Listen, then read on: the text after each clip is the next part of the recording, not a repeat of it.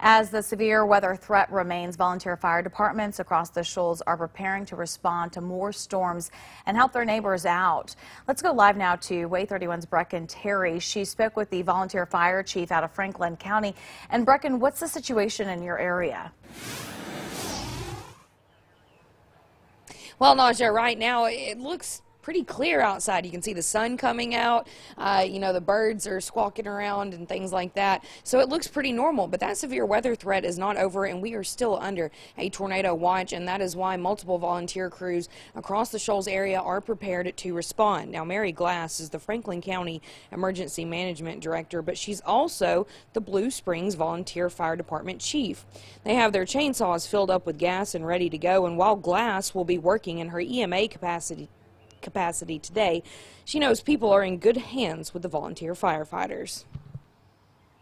But we will check all the trucks, make sure everything's working proper, and then it's a waiting game.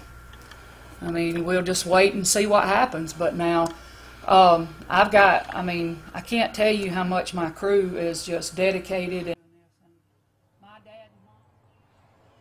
Now keep in mind, these volunteer crews do not get paid to leave their families, and when a storm comes, they do it for their communities. Now, Glass told me that all of the shelters in Franklin County are open and will remain open, as well as tornado shelters in Colbert and Lauderdale counties are open as well until that tornado watch expires. Live in Florence, Brecken Terry, Way 31 News.